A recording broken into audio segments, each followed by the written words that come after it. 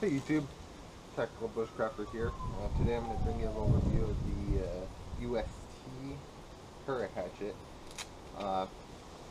Saw this guy at Dick's Sporting Goods a couple weeks ago, looked at something else and caught my eye. Saw the orange handle, but anyways, pretty neat little guy. I kind of wanted it for my day pack. I always like to have a couple of cutting options, and you know, this thing's small enough.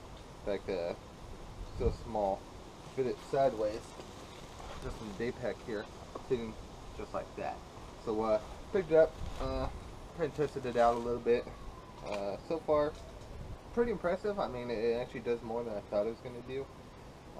Comes with a little, what I thought was a ferro rod, but actually a magnesium stick with a little ferro rod put in the side there. You can kind of see.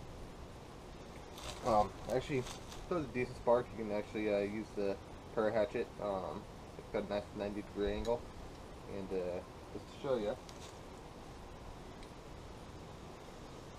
pull the hover and throws a very nice spark. Actually, pretty surprised at that as well. You know, my real question was, you know, how efficient would it be, you know, processing wood out in the boonies, but got a little test.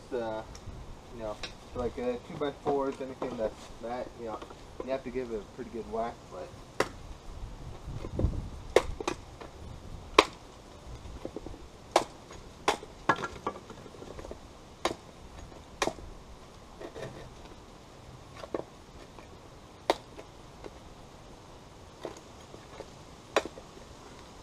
see, anything longer doesn't do a real great job, but it can make kindling. In fact, the little 2x4, pretty easy. It's just when you get the longer boards and stuff like that, it makes it a little harder.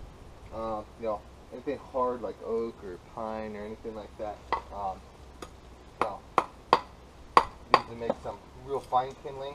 You can make feather sticks with it. I'm actually pretty happy with that. It's definitely not the best chopper for a lot of wood, but better than a knife, better than nothing. Also comes with a little rescue hook there.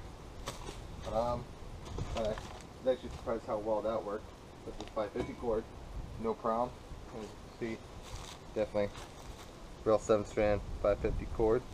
You know, it only weighs about 12 ounces with a fire steel in there.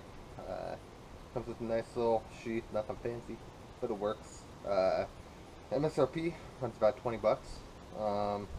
Has 3 different size wrenches on there. Don't really think I'll ever use them, but you know, doesn't hurt to have them, I guess. Thickness is about 5 millimeters at the thickest point. You know, the paracord, they say about 8 feet. I haven't unwrapped it. I'm going to replace it with something a little more subdued, but on that, you know, pretty nice little guy. Can't beat the price, and you know, if you want something that fits in your day pack, definitely hard to beat. But that's about it.